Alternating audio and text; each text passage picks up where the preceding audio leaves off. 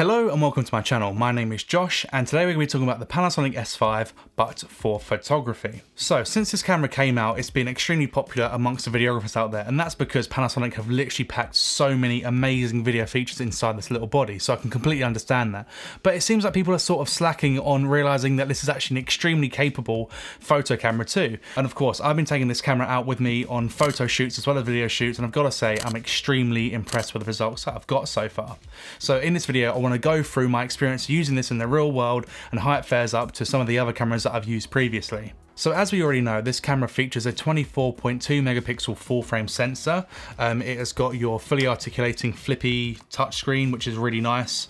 And of course it has 5 stops of in-body image stabilization, or 6.5 stops when you pair it with a lens that is compatible. A full frame camera, flippy screen, and excellent IBIS. Why is no one talking about this camera for photography? Chapter 1. Autofocus. So of course, the big controversial subject when it comes to Panasonic cameras, as well as this one, as well as any other ones, is the autofocus. Of course, in the video modes, people have been left quite disappointed with the autofocus capabilities of this camera, but let me just say, let's push that to the side, nip that in the bud, because for photography, this camera is a completely different beast when it comes to the autofocus. Here's a few shots that I took recently on a commission shoot where I was shooting in the higher burst rate with a mechanical shutter with the S5, and I'd say that maybe 90 to 95% of the shots were in focus and usable. And that hit rate is up there with the Sonys and the Canons of the world in terms of the burst rate autofocus, so I was actually really happy with that. And this situation in particular was actually quite tricky because we had the wood flakes and the debris flying over the subject's face, meaning that it was harder for the camera to actually see where the eye was and land focus there. When talking broadly about the experience I had with photo autofocus with the Sony cameras I used to have and comparing it to this one, I would say they're pretty much identical. Chapter 2. Colours. I was extremely happy when I realised how good the colours were coming out of this camera, even on the raw images. Comparatively to my Sony cameras, I've got to say it's a lot more accurate, a lot more true to life, a lot more pleasing to the eye straight out of camera. Now, of course, what does this mean? Well, for me, as someone that takes thousands of photos on a weekly basis for my clients and has to go through and edit each of the deliverable files before I send them off, it means that it's now saving me so much more time because I don't actually have to go through and do as much work to get the files to where I want them to be.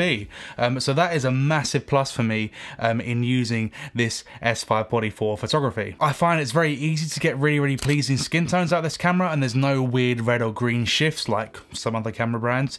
So that's really nice. And honestly, I've never had to touch the calibration panel inside of Lightroom to get pleasing colors out of this camera like I would with my Sony cameras. Like with my old Sony bodies, I literally sit there for ages in the calibration panel at the bottom of Lightroom trying to move the reds and the hues of the blues and all that sort of stuff to try and get the colors to sit at a good point that was good for me to start editing on. Chapter 3. Dynamic range.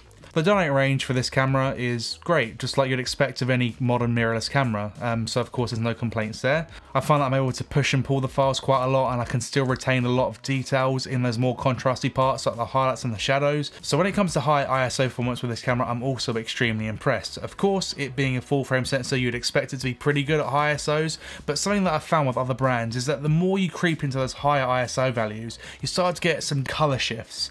Now, for me, the noise is manageable for any sort of high ISO because of course the luminance slider will sort most of it out, and knowing how to use your software appropriately will also sort that out as well.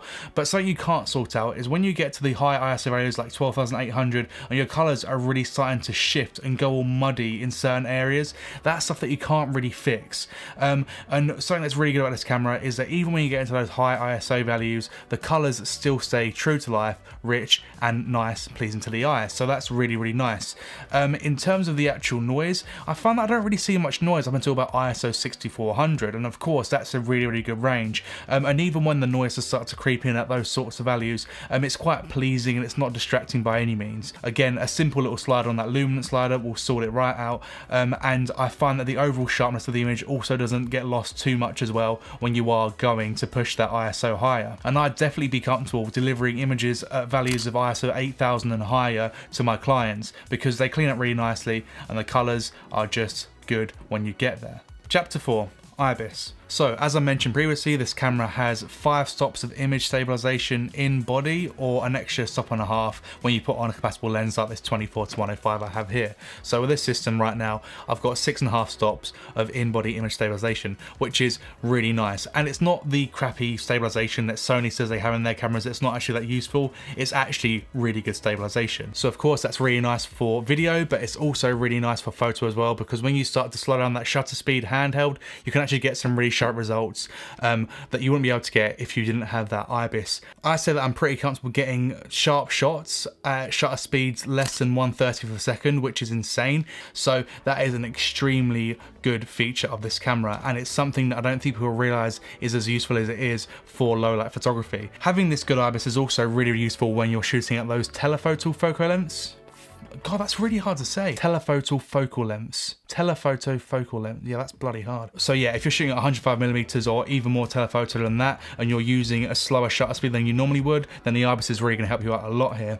And of course, pairing the IBIS with a full frame sensor makes it absolutely fantastic for low light and night photography, because of course with the really high ISO performance that you get from this full frame sensor, plus it being a full frame sensor, plus having IBIS, it means that you're going to get some really nice handheld shots even when there's a limited amount of light around. So if you are into night photography, I say that this camera will be a really good shout for that. So to wrap up this video, if you are a serious photographer that's looking for a contender for their next camera that's under £2,000, then there's honestly nothing that comes close to this. I mean, it's lightweight, it's extremely ergonomic, it has fantastic IBIS, fantastic dynamic range, great ISO performance, and of course a full frame sensor with your articulating screen and all that for under £2,000. I mean, it's honestly fantastic. The AF, like I said, is extremely impressive, so please don't let the video AF put you off of this camera if you're into photo. And yeah, it makes for a fantastic package if you are serious about your photography. So I hope this video has helped you. If it has, then please leave a like. If you haven't already done so, then please consider subscribing to the channel, and hopefully I shall see you in the next video. Thank you.